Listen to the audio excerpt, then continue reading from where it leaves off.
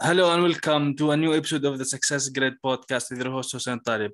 My guest today, Matthew Turner. He's a British author who wrote his latest book, Beyond the Pale, on the back of interviewing hundreds of successful entrepreneurs, authors, investors, and thought leaders, as well as writing his own books. Matthew ghostwrites both articles and books for other successful entrepreneurs. Matthew, welcome to the grid. How are you? I'm good. Thank you for having me. Awesome to be here. So give us a background about who you are. So your books, how many books do you have, and why do you love writing apparently? Yeah, I do indeed. So yeah, here's Beyond the Pale, and it's my fifth one. So fifth published one. There's been a few other short stories in there too. And yeah, I've had a bit of a love affair for writing since my early 20s. It wasn't something I did at school. It wasn't something I grew up with necessarily, but I always had this love and a passion for storytelling and using my imagination. And I turned to writing as a form of therapy, really, in my early 20s, just kind of start getting my thoughts from head to paper so I could better understand what was going on. And very quickly, I started to not just journal my thoughts, but turn them into stories. So that happened, I was around about 21, I'm 37 now. So I've been writing throughout that period, but I would say I've only really been writing seriously probably for the past 10 years. So for the first 6 or 7 years, I was writing my first book, but then I would put it in the drawer to one side. I would come back to it. And it was just a bit of back and forth for quite some time. And then around about 2011, 2012 is when I decided, no, I need to finish this book. And into doing so, I need to learn how to properly write. I need to get my work critiqued. I need to work with an editor. I need to learn about my craft. And ever since then, I've just found myself diving deeper and deeper into the writing rabbit hole. Not just writing my own books, but writing for clients, as you say. I ghostwrite, whether it's articles or books. And yeah, I've worked with some pretty cool people over the last few years. So writing is very much a part of my life now, a central part. And if you'd have spoken to Matthew at the age of 16 and said, one day you'll be a writer, he would have probably laughed in your face. But it's strange how life works out sometimes. Yeah. So the journey of writing a book, you apparently did multiple books now. So your latest book, how do you approach each book? Is it the same thing that you do? Is it a routine, or do you do different things to different things when you write different books?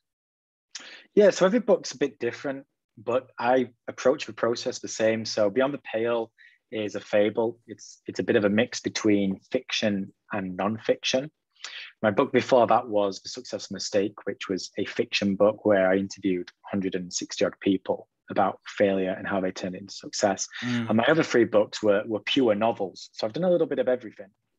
Every book's a bit different because a non-fiction book like The Success Mistake required a lot of interviewing. And then I would have to transcribe those interviews, make notes, try and make little stories out of each interaction and then bring them into the story. Whereas when you're writing a novel, it's just getting in what's in your head, your imagination and creativity churning and bringing that onto the page. But in terms of a process, it's kind of the same each time. I'm actually just in the middle of the early stages because Beyond the Pale is the first of a trilogy. So I'm starting to work on book 2, which follows the sequel to Beyond the Pale.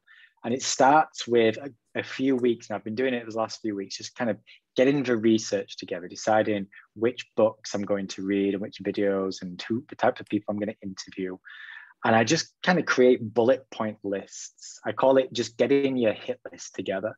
So just any thoughts and ideas in your head, get them down on paper. And it doesn't matter whether there's any order or structure to it. It's just getting thoughts from head to screen. The next stage then is to start structuring it. So that's when I'll start getting a bunch of, I've already kind of got them ready here, like a bunch of cue cards and post-it notes.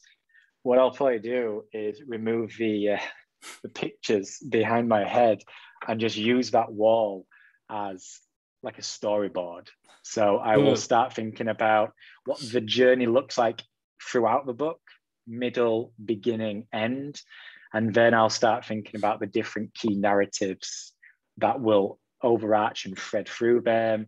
And from that, it helps you then go, okay, well, how many chapters are going to go in the beginning of the book? And how many chapters are going to go in the middle? And how many chapters are going on the end? And then you just kind of start adding more and more layers to this storyboard, for each individual chapter, for each individual scene.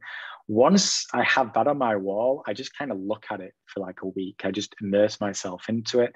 And then it involves back into the computer, transcribing all those notes into something a bit more structured on the screen, developing characters, really kind of honing in on the different locations and doing research there. And that process can take anywhere from a few weeks to a couple of months. And then the writing starts. But again, once the writing starts, that's when the journey takes a unique path, because every book is different. So sometimes it's very easy and you get a first draft done in 6 to 7 weeks. Sometimes a first draft might take 6 to 7 months. It really is difficult to determine until you dive in. So right now I'm in like phase 1 of the process. As of the probably starting next week, actually, I'll start diving into phase 2 using this wall. And then in the early parts of 2022 is when I'll start stage 3, which is the writing. And who knows how long that'll take. Yeah, so you mentioned sometimes you have something quick, sometimes it's like takes time. So is there something called like what they call the writer's block? Is that what they call?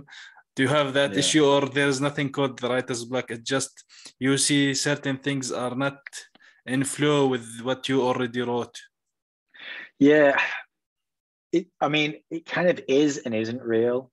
Like I've certainly had writer's block or creative block, but it's kind of it's an excuse we have, and I don't think it's something that is just with creatives. I think we all come across that. It's just resistance more than anything.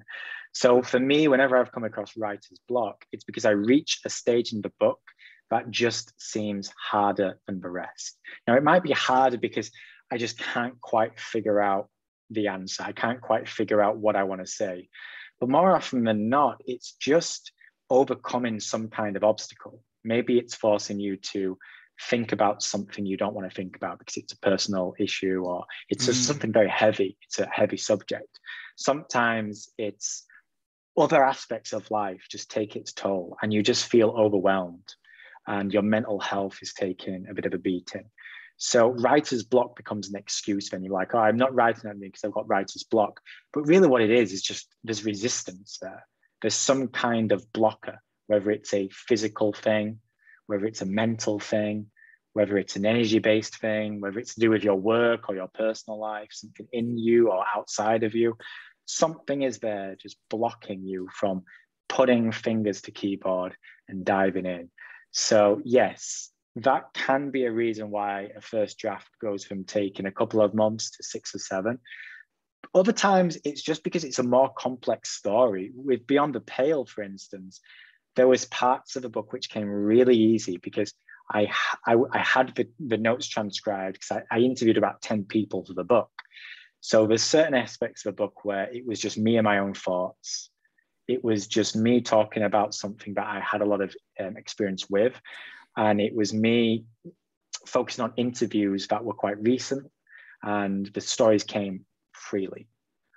There were other parts of the book where there was lots of people coming in and lots of people's stories, and it was quite hard to just rearrange the pieces and get them to flow. So sometimes you might get the first half of the book done in a couple of weeks, and then it takes you a couple of months to get through the next 10 pages. So that's why I say every book's different. It's a very unique journey. But yeah, writer's block, it does play a role, but more often than not, it's just an excuse. It's just a different form of procrastination. Yeah. And as with everything, it's just discomfort. And if we want to achieve anything in life, we have to overcome that discomfort. Yeah. So speaking of this writing block, do you do a lot of modification when you finish the whole book, for example, or do you do the modification or adjustment, for example, each chapter by itself? When you, for example, finish, like you think, oh, I'm now in the half of the book, so I will go back and see and do some tweaks there, or do you stay and finish the book first? It's a really good question. And thank you for answering it. And first of all, know that every writer is different. Some writers like to just get the first draft down, even though it's going to be ugly and horrible, and then they go back and do a second draft. Other people like me have a slightly more layered approach. So what I like to do is, and again, this is where the structure that goes up on my wall helps, because I'm able to set like certain milestones in the story, whether that's beginning, middle, and end, or whether there's maybe like a couple of phases in the beginning and then another couple of phases in the middle. It gives me certain milestones and benchmarks. So I will write freely, usually. Maybe it's for as little as 2 chapters, maybe it's 7 or 8. And then I reach that milestone along the timeline of the journey. And that's when I go back to the beginning and I like read up and edit from there to make sure that I've not necessarily got those, say, 6 chapters perfect, because you're never going to get anything perfect during the first draft. But it reminds me of what I wrote in chapter 1. It allows me to make sure that those 6 chapters kind of flow quite nicely and there's no like huge issues along the way. And usually it gives me everything I need. It helps me get back into some momentum so I can work on the next section. So that might be another 3 or 4 or 5, 6 chapters. And I'll do the same. I'll just kind of write free flowing, whether it takes a couple of days or a couple of weeks or whatever. And then I'll go back to the start of that and then edit up until then. And then usually as I get towards the end of a book, before I complete the final few chapters, I will go all the way back to the beginning of the book and do a final run through. So everything's real fresh in my mind. So when I'm tackling those final few chapters, I still remember what was going on in chapters 1 and chapters 2. So again, things are relatively tight. So I'm kind of editing the first draft as I go along. It's not like I'm constantly, editing each chapter one by one, but there's certain milestones in the journey where I go, right now I need to go back to the beginning and, read up until this point and do some light editing just to tighten things up. That way, when I do get to the end of the first draft, I know that I'm not starting on a broken wreck for the second edit. I know it's tightish, it's along the lines. And I've also usually made notes in a notebook of like, chapter 2, for instance, doesn't feel quite right. I don't necessarily know what the answer is right now, but there's something in there not quite right. You feel it, yeah. Yeah, I feel it. And you don't get to see that when you're just writing and forget about everything else. So just revisiting certain points just reminds you of that character's not quite right, that location's not quite right, that chapter's not quite right. So by the time you go into the second edit, you've got these notes and you're going in and thinking, right, how can I improve this book as I attempt edit 2? Because that's what the second and third edit is all about. The first edit is just getting the story down. It's about getting the story into the world. The second and the third edit is about turning what is hopefully a decent story into a very good story. So that's where the rewriting comes in. And personally, I find that side of things easier if I've done a bit of editing during the first sort of initial draft. Other writers are like, no way. I just tackle the first draft and then I will sort out the second edit and the third edit as they come along. So every writer is different. It's certainly been my approach. I find it works for me. It sometimes is a more roundabout approach. It can take a little bit longer, but at least for me and my sort of mental well-being, how I kind of focus and how I kind of obsess over certain things, it allows me to stick with my book, commit to it, and make sure I'm happy with it throughout. So it's an approach that works for me. Yeah, so like you mentioned, one thing, you go back, you see, because sometimes maybe if you are on the flow and you wrote the whole book in one take, let's say some people say they write a book in one take, they have this kind of flow, but sometimes if you don't know where, for example, the story want to go, so you want to probably go back and see what you actually said in the first chapter or second or third to see actually what's going to happen. Because if you keep going at it without reviewing, maybe it could go to another place you don't want it to go. Is that possible? Absolutely. Oh yeah, absolutely. I mean, we were talking earlier about structuring and coming up with a timeline. And it's a very good question, because there's a fine line between structuring your story but going too far, because a book will evolve. You don't really know how the story is going to evolve until you start diving into it. So usually before I start writing the first draft, I like to have the first 2 or 3 chapters pretty baked down. I like to have a really good idea of like what the first 2 or 3 chapters look like.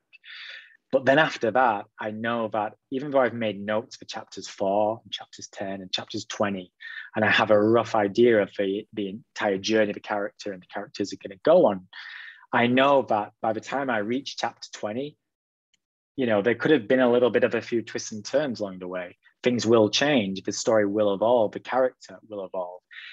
So you don't want to be too rigid with your structure.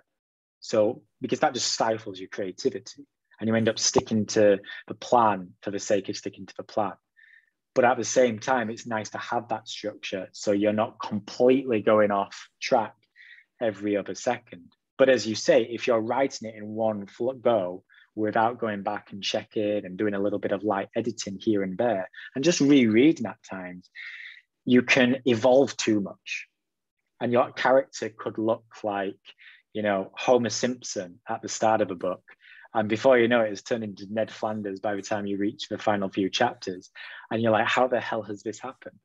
So that's why I like to keep going back at certain sections, just so I can make sure that the character remains the character, that his or her journey, you know, remains intact, but it evolves the right way rather than just my mind just taking it on random paths because I've found a bit of flow, or I thought this particular way this day and then I thought this particular way the next. So yeah, it's helpful to have a bit of a structure. Yeah. So do you have certain rituals? Like, for example, some people like to drink some tea, for example. You're British, so do you do that? No, I'm not a tea drinker, actually. I'm not. I know I'm like the worst British person ever. No, I coffee. So I really struggle to write. Like right now I'm at my desk. I really struggle to write at my desk. I need to be out in a coffee shop. So my ritual involves me getting out into my local town, going into one of my favorite coffee shops. So there's life happening around me, a nice fresh batch of coffee, and then I work away. Yeah. So that's kind of my ritual. Editing, I can edit in coffee shops, but I can also edit at home on my desk. So editing, once for editing, I can do it in bed, I can do it at my desk, I can do it wherever. Writing, I have to be out. I have to be in a coffee shop. But it's noisy around you. How do you keep track of things? How can you focus and put things into paper when there is like sounds around you in the street, in the coffee shop? How usually usually you need some. I think maybe, I don't know, maybe for me, if I want to, I'm not that, I wouldn't say I am a book writer that much, but if I want to write something, I would go to a quiet place. Sometimes I use, for example, to study. We used to study as groups in coffee shops and these kind of things. But when that happens, you lose focus of things. You start drinking your coffee or whatever, and you start talking and chatting, and you forget the main thing. So how does that work out good for you? Yeah. You're the normal writer. I speak to most writers and they're like, how do you do that? Most writers like to write in silence. They like a nice view. They like, maybe a little bit of background music, but that's it. And that's a strange thing. If I was working from home and I had music in the background, I would struggle. But when I'm in a coffee shop and it's just live, I don't know. I find it makes it easier for me. If I'm writing in a quiet room, it feels very serious. It feels very pressured. I don't know. Maybe it reminds me a little bit of like tests at school. You know, when you're in like a big hall and everyone's quiet and it's just so silent, it just feels very serious to me. Whereas when I'm out in a coffee shop, it just feels a bit lighter. It feels a little bit more informal. It's like, you can write if you want, but at the same time, if it's not coming, you can just have a little look around, do a bit of people watching. You can sip on your coffee. You can listen to a bit of music and allow your mind wander. And honestly, most of the time, I just find myself blocking it out. It's like I'm aware of it. I can hear the grinding of coffee beans and the clatter of coffee cups. the background chatter from tables around me, but I just kind of block it out. You're mentioning the movie, I think Lucy or Limitless here. These kind of things are happening. Like you have like, yeah, you know, it's like, yeah, you can get around and hear everything, even if they are 100 meters away. You're hearing the light is turning green and turning back red.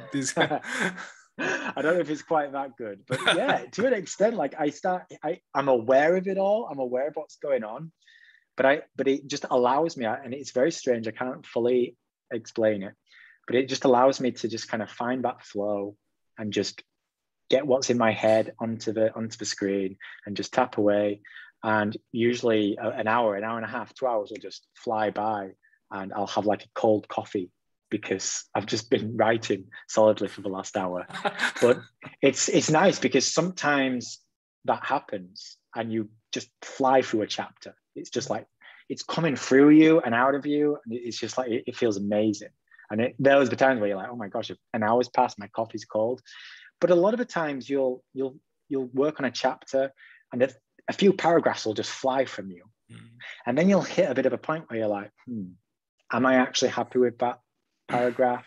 What's the next one going to do? So you can spend the next 5 minutes, rereading a little bit, having to think of what you're going to write next, writing a sentence, deleting a sentence, writing a sentence. And then you find your flow again, and the next few sentences just kind of flow, and another 5 or 10 minutes go by. So in my experience, writing, especially fiction, is a bit more stop-start like that. You'll find some good flow, and then you'll hit a halt, and you'll hit a barrier of some kind. And then you'll find some flow, and then you'll hit a barrier. And just being in a coffee shop allows me to just distract myself in a positive way. I can just I'm around people, I can just look around. I can feel like I'm a part of society, even though I'm just in a little table in the corner on my own. I can just have a sip of coffee. Whereas again, if I'm just at home, I'll get distracted by cleaning or doing something else around the house. And the silence I just find very disconcerting. It just reminds me of doing those tests at school. It feels very pressured, it feels very forced, it feels very serious. And I don't like it when it feels too serious writing, because it needs to be creative, it needs to be free flowing. You have to be in your own environment, like it's a normal environment. It doesn't have to be too extreme, because maybe in silence it's too extreme, like when it's too noisy extreme. It's like in the middle. Yes, exactly. I mean, if I was in like a really busy, echoey train station where, it's just like a lot of echoing and like beeps and all that, probably too noisy for me, because it's too much of an extreme. The coffee shop, I find, it's just, it just becomes white noise, because there's so many different conversations going on. There's a bit of background music that you can just about hear. There's coffee cups, there's all sorts of things. There's nothing in particular, nothing's too loud, but there's no silence. Whereas, right now I'm in a very quiet room. So if I wasn't speaking to you and I was just sat here writing, it would just be so quiet. And I'd just be like, oh my gosh, this feels like I need to do a test. This feels too serious. I can't get into the flow. I can't get into the zone. Yeah. So what things that you faced as an entrepreneur or as an author, you had worst moment with it's on with when you are writing or in a certain situation in your business? I think just an ongoing struggle for, me as a writer, and I think it's true for a lot of writers, is it's one thing to write a book. It's another thing to then get out there and sell it and market it and promote it. And it's a strange dynamic, because as well as being a writer, I'm also a reader. And there are so many books out there. And there's not just books, there's podcasts, there's YouTube channels, there's courses, there's articles, there's blogs. We're surrounded by content. And I'm sure you have similar things with podcasts. It's one thing to create. It's another to get listeners and to get engagement and all these things. And it's amazing. We all have this opportunity to create and to share what we create openly with the world. But there's a downside to that. And there's just huge competition and there's a lot of noise. So the hardest thing for a writer these days, and I don't think it's unique for me, is to just make sure that the book isn't only the best it can be, but then you're recommitting to that book, like every week, every month, asking yourself, what am I doing to get this book in front of people? What am I doing to promote this book? What am I doing to sell this book? And not just doing it around launch, which I've been guilty of in the past, but a month later, 6 months later, a year later, constantly bringing it back. Like the book that I've written, like it took time, it took energy. What am I doing to make sure the people who need to read it, read it? So selling a book and promoting a book is by far, at least in my experience, harder than writing one. Writing a book is difficult. It is. It's a true journey. But promoting and selling a book is a whole different ballgame. And it's interesting. There's a lot of trial and error. I've had certain things which have worked. I've had certain things that haven't. But yeah, it's something I continue to dive deep into all the time and experiment with. And it's a progress. It's a process, shall I say. Yeah, being an author is one thing, and developing or marketing the book and having campaigns is a whole other aspect, another business by itself. Yeah. So It is. yeah. So what made you actually want to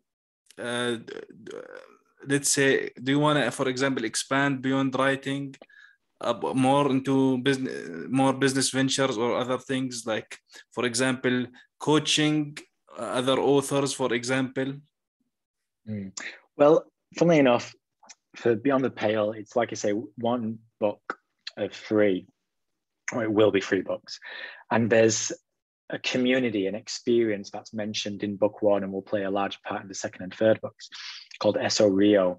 And it's not a course or a program per se, but it's a community, it's an experience. There's like going to be real world retreats, and there's elements of coaching in there and program aspects. And the long-term vision isn't that I will necessarily do a lot of the coaching and the mentorship. Other people will too. But yeah, that's starting to develop and starting to build a bit of steam now the book's out.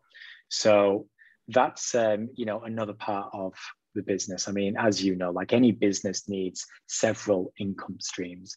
And as an author, right now, like I'm very much the business. And hopefully in the future, the business will involve a bit of a team, not a large team, but there'll be people involved other than just me and my assistant.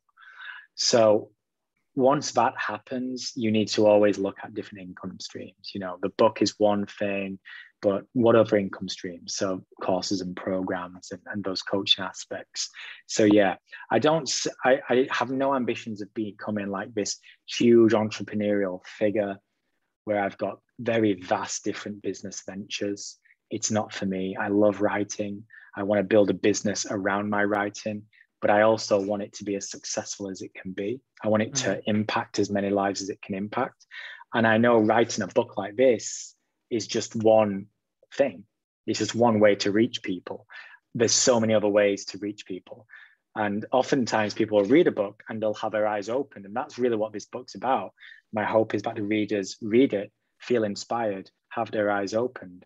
But there'll be a degree of people that then need help to actually implement what they've learned, to actually take action on their inspiration. And that's where the SO Rio experience comes in. And I imagine the SO Rio experience will open up new avenues with events and mentorship and masterminds and things like that. So I'm cautious with it. I like to take baby steps and allow things to evolve, bit by bit by bit. So yes, there's room to grow. I want to do things that expands beyond writing, but I always want writing to be the central part of my working world. Yeah. So how do you deal, for example, with failure? If you, for example, you wrote multiple books, so if a book did not perform the way that you wanted or expected it to do, how do you deal with that? Get back on the horse. I mean, I've had it. Yeah, I've had books, and I mean, one of the great things, a book is never truly a failure. The books that I've written, they're still there. They're still as relevant today as they were when I wrote them. It was a year ago, 5 years ago, 10 years ago. So that's a great thing when you write something like a book. It's never truly a failure. You can always re-promote it. If this book becomes like a massive global bestseller, all my previous books will be bought because people will be like, oh, I want to read his other books. So that's the great thing about books. There's no such thing as a true failure. So I just look at it as like, okay, what have I learned from this book? Both from the writing aspects, how can I improve it? And on the launching aspects, how can I improve that? And then the ongoing marketing and promotional aspects. So if one book fails, or if one campaign fails, or just something doesn't quite go according to plan, I just like to try and get back on the horse. How can I make the next book better? Not only better in terms of the best book I can literally write, but how can I make it better in terms of reaching more people? How can I make it better in terms of making it more promotable, more sticky, more memorable? And I like to think that every time I've done that with a book, the next one has been more successful in that aspect. But I learn lessons all the time. And, publishing Beyond the Pale this past summer, I learned so much. I'm always learning so much. So that's how I try to approach failure as a whole. It hurts, like it does. When you make a mistake, when you fail, when you fall short, it hurts. And some failures hurt more than others. But there's lessons to be had. Yeah. So once you've finished hurting a little bit, you need to be like, right, what have I learned from this, and what can I apply next time? So what writers do you look up to? One writer who I do very much look up to, because he is a lot of what I described is I like to think of it, emulate it a lot, and it's Ryan Holiday, because he's a fantastic writer. He's very non-fiction, but it's very narrative driven. And I could certainly see Ryan writing a novel at some point in the future. He's got a fantastic writing style. He's wonderful when it comes to research and really going deep. And he writes great books, and he's very good at marketing. He was, a fantastic marketer before he became a full-time writer, like a fantastic marketer. But he's not someone who's got so caught up in launching this program and this course and doing all these different things. Everything that he does seems to be full of purpose. So he's built a business out of his writing career, but it all has purpose. So I look up to him. I also look up to Mark Manson as a writer. Again, for similar reasons for Ryan. He writes nonfiction, but it's so narrative driven. He's such a good storyteller. And I think that is amazing, because there's so many nonfiction books out there that are too dry. They're too how-to. And they're just a slightly different variation of 100 other books out there. Yet stories, once you bring stories into a book, you make them unique, because stories are always unique. How I tell a story is going to be completely different to how you would, and how Ryan Holiday would, and how Mark Manson does. So when you find like nonfiction writers like Mark Manson, Ryan Holiday, Malcolm Gladwell too, they're just so fantastic at sharing stories and building narratives into their words that it brings everything to life. So those are some of the sort of more business-centered authors that I look up to. Awesome. Well, what would you say one takeaway for this episode for the audience? I mean, we've talked a lot about writing, which I think is fantastic, because I've done so many interviews recently, and it's usually asking about the book rather than about the craft behind the writing of the book. So thank you for asking such wonderful questions. And hopefully this has inspired a few people to go, yes, like I can write a book. And my takeaway would be, my advice would be to, if you're going to write a book, commit to writing the best book you can. Part of that involves writing. Before the book, you need to write a lot of rubbish words before you get to the book, whether they're blog posts, whether they're journal entries, whether they're social media posts. You need to write a lot of rubbish before you're ready to write a book. The other part of it is, writing a book is a journey. There's going to be highs. There is also going to be lows. So commit to it and just enjoy the process as best as you can. Because when you get to hold something you've created like this in your hand, it is a truly proud and monumental moment. So if you have been inspired to write a book, do it. Do it. It's an amazing journey, but do it for the right reasons and commit to it. Yeah. Where can people get in touch with you, Matthew? Yeah, well, if you would like to take a closer look at Beyond the Pale, just head to beyondbook.co. That's beyondbook.co. You can grab a free sample on the first few chapters. So you can grab that. There's also links to where you can buy it on Amazon and things. And there's also links to my Facebook, Instagram, and also a Facebook group, which takes a lot of the aspects discussed in the book in a more practical setting. So yeah, if you've watched this and you've got any questions for me, whether about the book itself, about writing a book, please reach out to me. You'll be able to find my details on beyondbook.co. Awesome. Well, thank you, Matthew, for being here today with me on this episode of the Success Grid podcast. Amazing. Thank you very much. A real pleasure.